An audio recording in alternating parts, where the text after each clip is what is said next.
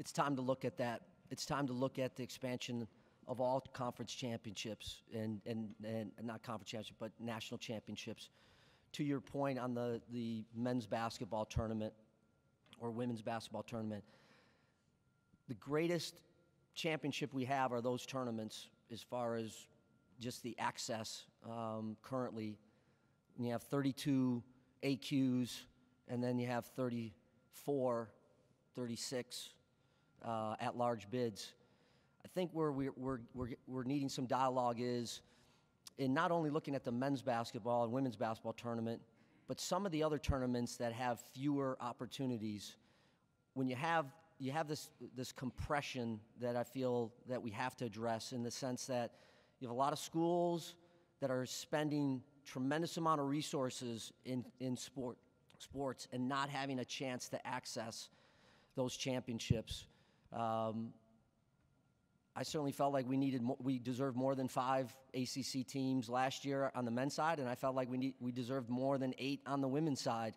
But the numbers are the numbers, and again, my perspective and our perspective of the ACC, I'm not interested in cutting back those AQs. Those AQs matter. That's part of the broad-based opportunities that we have in Division I sports, is the lower resource conferences and the higher resource conferences can all gain access. But baseball, I certainly felt like we had several teams that should have gotten in. And in baseball, the team that the committee indicated was the last team in won the national championship. And so I look at NC State in that example where they deserve to be in. So the time is now. The time is now as we're looking at the overall structure of the NCAA, and one of their responsibilities has been championships. So I'm in favor of looking at it, and I really would like us to expand. But, and I'll finish here, the but is you're going to have to look at what does that do this season? How many more games are we talking about? What are the financial implications? What does it do to conference championship season? So similar to what we've done in the CFP, I think we'll have to do the same across the sports that are sponsored from an NCAA level. Well, logistics, first of all, right? And how does it affect the regular season? How does it affect your conference play? Maybe at a weekend, maybe there's first-round buys for teams that are ranked at a certain level or seated at a certain level.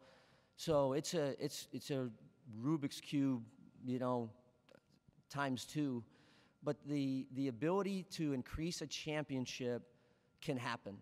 It can happen. There'll be a lot of work that needs to be done. It has to be done thoughtfully. We need to make sure we're listening to the membership. But in the end, I saw that what came out of the council last week, like you did, about maybe the guideline should be 25%. I don't know that we can reach that in every sport. But I think the closer we can get to that number is best for student athletes. But what do you do during the regular season? What do you do during conference play? You can't just add a bunch of new games. So there's got to be a little bit of give and take in that. But David, I think I really believe it to be possible, and I don't think it gets watered down. I don't believe that the NCAA tournaments get less exciting in baseball or lacrosse or basketball by having additional schools that qualify for it.